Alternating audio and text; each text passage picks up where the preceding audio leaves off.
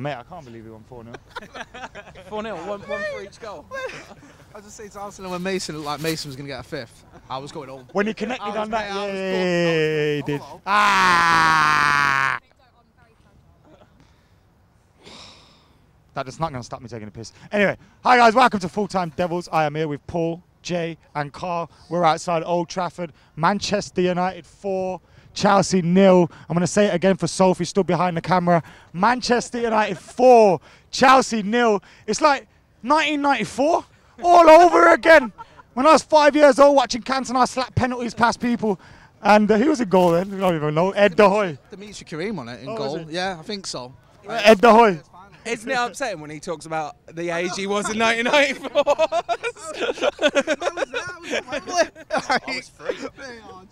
We're young, Gus. Yeah, all right. You kids, eh? Do you know what I mean? Now, What about that today, though, Jay? that was like vintage. That was like a vintage. I know we say vintage United performance, but when's the last time we said that? Do you know what I mean? Like, I was looking at those players today, like Aaron Wan-Bissaka, like Harry Maguire. You know what I was thinking? I was thinking they could have fit into a Sir Alex Ferguson team. That's how good they looked. They looked like they'd just been here for years, fitted in. And you know when we've had like question marks around defenders and all the rest of it, they just look comfortable on the ball. I thought Paul Pogba was. I thought he was outstanding today. I know people have been disagreeing, but I thought he just absolutely. There's been a little bit of a disagreement. Yeah, like, there's a few that said he's great. He got 2 assists, and you know, but like some of those through balls were just mint. And I know like now and again he loses it, but I don't mind that if he's pulling off balls like he was today. Do you know what I mean? And I just thought pulling off what? Balls, pulling my balls. If he is today, that's what he was doing for me. Like, oh, Paul Emile. But yeah, man, it's just like O'Lane at the end. At the end, 4-0 up, O'Lane with Mason Greenwood and all that, just getting in on the Daniel James as well. It's just one of them, innit? It's like good to see Marcus and Anthony Martial get off on the score sheet as well, because there's a lot of pressure on him. But Toto's got his 9 back. I told you he's gonna get it back. Mate, you know. As soon as he got it back and it went through, I knew he was not missing. Honestly, mate, yeah, it's just one of them, innit? Do you know what I mean? It's just the perfect start to the season, and yeah, we're gonna have tougher tests than this, but you can't grumble at that. Tougher tests than Chelsea. That's 100%. I mean, when you saw the Chelsea starting 11 and you think this is maybe the worst Chelsea starting 11 I can remember from the contemporary era, like I think I could not have enjoyed that game more.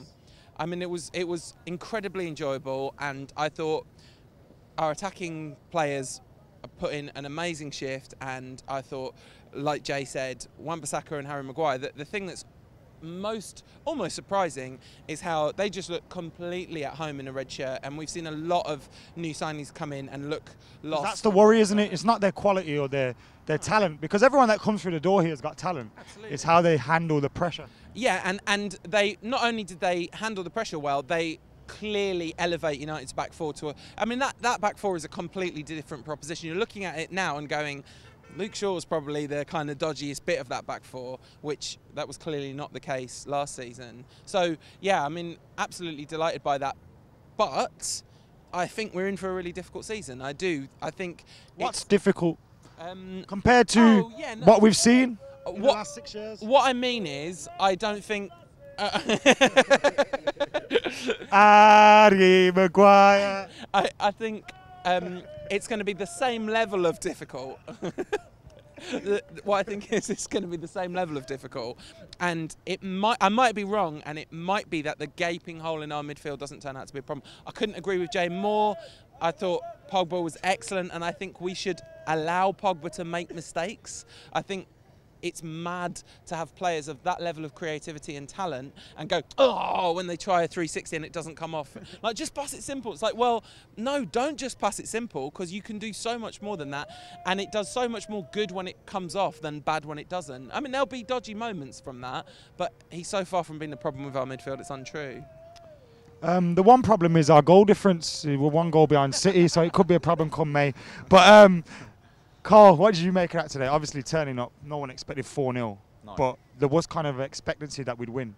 Yeah, do you know what? The first 10-15 minutes, I thought, it's going to be last season all over again. But after we've got that penalty, they've hit the post twice. I think Bar once. I think they hit the post in one shot, twice in one shot at one point. And obviously we got the penalty, put us 1-0 out. Going in 1-0 at half time probably did us a favour, settled us down a little bit.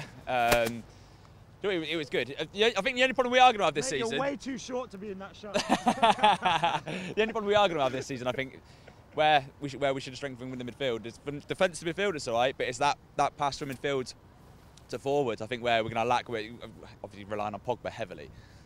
Yeah, that's the thing, because City, they've got, if De Bruyne ain't finding the pass, Bernardo Silva, whoever else, and we've kind of just got Pogba where we're relying on. Today, though, you know, some will say he didn't perform, some will say he did, but regardless, we won. Yeah. How important is it that the other players kind of pick up the mantle when the likes of Pogba aren't performing? We're going to need to. Well, they're going to need to. They're going to need to do it. They're going to need to, you know, put people on their back when other people are playing not that well. Do you know what I mean? Because that's the part and parcel of being the team. Do you know what I mean? But you know, after today, people are going to get carried away. But I don't think we can get too carried away because of our squad depth. It's not great. Like you say, you look at City and they've got 2 players in each position that are getting our team any day of the week. You know, but after today, everything could get carried away. Getting carried away. No, I do. I've put money on us winning the league, but I'm not getting carried away or anything. On it, you'd be all right, wouldn't you? Man of the match?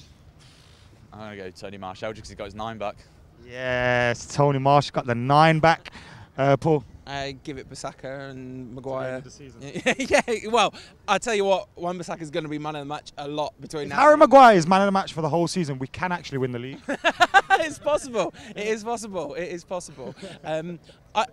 The thing, my whole approach to this season, this is the season of fun, right? This is my plea to the United fans everywhere around the world. This is the season of fun. Like, let's enjoy the good stuff. Let's not get too bothered when it doesn't go the way it's meant to go or we want it to go. Like, this has to be, there's an element of rebuilding to this. We want to see this team playing vibrant, creative, attacking football, and when it doesn't go right, we shouldn't get too mad about it. We should, like, I really think this is the season of fun. That's the key. Season of fun and 21. Yeah.